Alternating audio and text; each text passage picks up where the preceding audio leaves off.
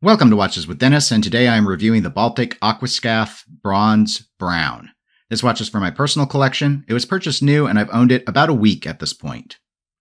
Baltic is a relatively young micro brand, and this is, I believe, their third version of a bronze watch that they have come out with.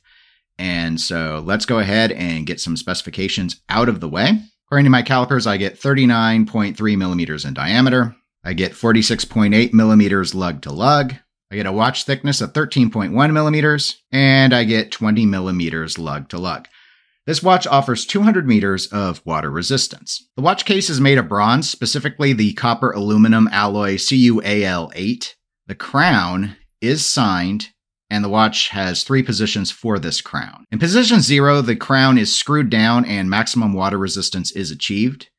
We unscrew that. It will pop out into position 1, which is where the watch can be hand wound. In position 2, the watch is in hacking mode, so the seconds hand stops moving, and we can set the time. Screwing the crown back in isn't particularly comfortable, in part due to the sharpness of the crown and the pressure needed for this step, whereas it is perfectly comfortable to wind and set the time. Baltic has gone with a brown fume dial, which starts lightest at the center and transitions to black as you approach the chapter ring.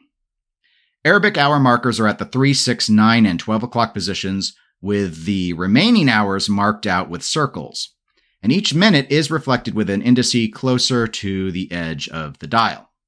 The bezel insert is sapphire and is black, and I think this complements the fume dial transition really well. And also I think the black sapphire provides a nice visual contrast to the bronze casework. The bezel does offer good unidirectional action,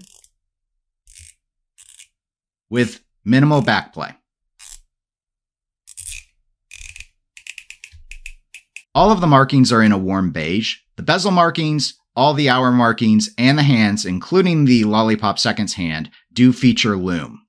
I normally find this beige Fotina look off-putting in an artificially vintage way, but in some instances, such as on this watch, I do think it works because it complements the watch's colors rather than existing solely for the sake of looking old. But your mileage may vary on that. Towards the 12 o'clock position, you can see the Baltic brand name, and then above the 6 o'clock position is the label that this is an Aquascaphe watch and the 200 meters of water resistance. Given that the watch features superluminova, here is some footage of that lume freshly charged.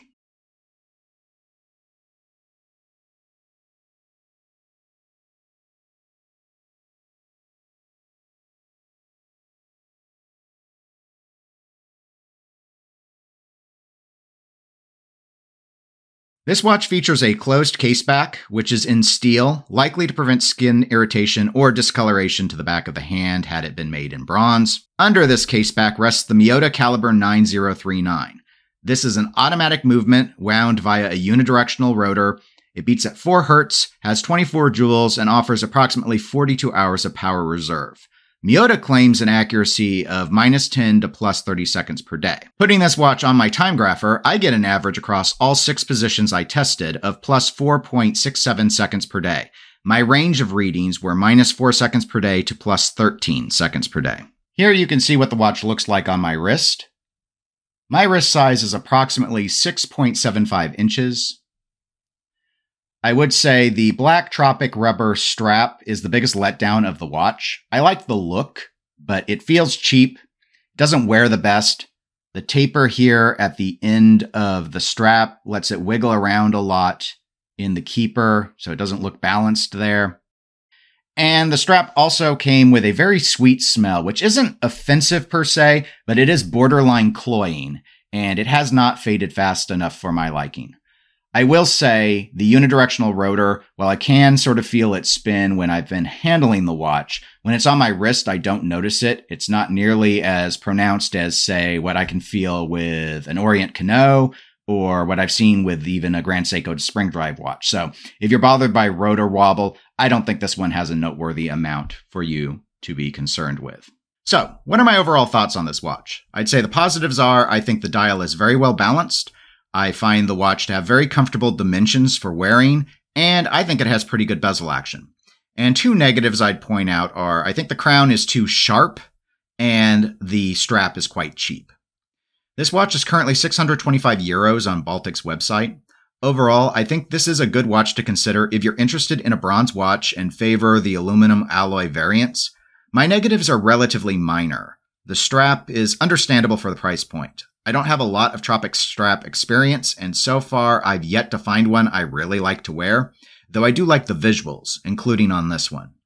If a micro brand is going to save money somewhere, I'm glad it is the strap. The crown negative is a bit more disappointing. When I first got this watch, my crown was very hard to screw back down. It would feel like I had it in place, and then it would spin a bit more when I applied force. I hit the threads with a toothbrush, and there must have been some debris contaminating that because it got considerably easier to screw down after I finished lightly brushing it. I'd say the effect is about on par now when I try and screw it down with what I've experienced with the Orient Kano, which is another inexpensive watch.